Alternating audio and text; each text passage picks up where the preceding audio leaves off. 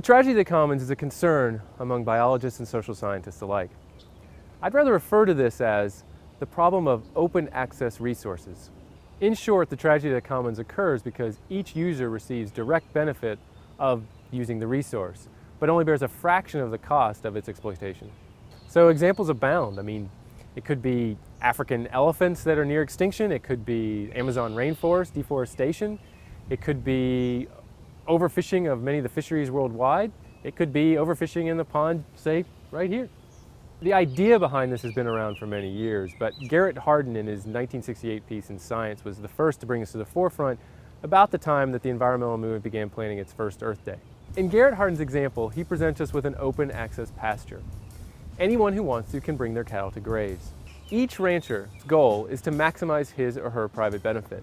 Every rancher has the incentive to bring more and more cattle to the pasture because they receive the direct benefit of grazing their cattle there. Unfortunately, they only bear a fraction of the cost of the overexploited pasture, so they're going to continue to add cow after cow until the pasture is overgrazed and destroyed and no longer usable as pastureland. In other words, their individual incentive invites overall ruin.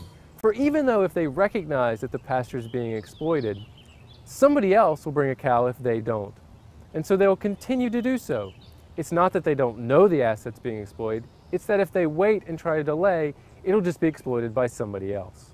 The large issue here is there's a lack of excludability. The ranchers have no way of stopping others from adding cattle to the pasture. In his piece, Garrett Hardin suggested two main ways to go about solving the tragedy of the commons. The first is through privatization or private ownership. The second is through public ownership or government ownership. So whenever we have public ownership, one of the benefits is that we still all share the collective rights to this asset. This is one of the reasons why we have the national park system, to protect natural open space at Yosemite and the beauty of Yellowstone and things of that nature. Well, one of the problems with public ownership is that the decision makers don't bear the cost of their actions, nor do they receive additional value from any good decisions they make. For instance, imagine if you're a park ranger and you find some innovative way to reduce large forest fires that adds value to the park itself.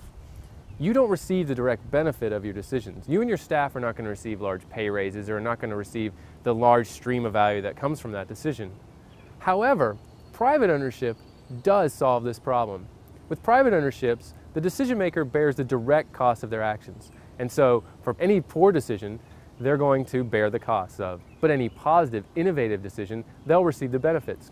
So if you were a ranger or a park owner who'd found this innovative way to solve the problem with forest fires, then you would receive the stream of value from that good decision. There's not a silver bullet to the problem of open access resources. There's not a one-size-fits-all strategy. But we do know that limiting access and ensuring that decision makers bear the costs of their actions allows us to address key concerns with open access resource problems.